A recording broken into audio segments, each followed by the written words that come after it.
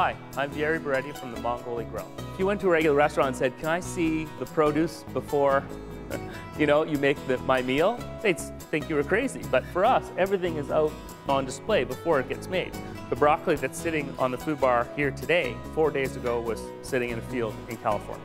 We actually order it 3 times a week, so it's as fresh as it can possibly be. We buy the product from Salinas Valley because we think it is the best. If we care this much about our broccoli, it shows how much we care about everything else.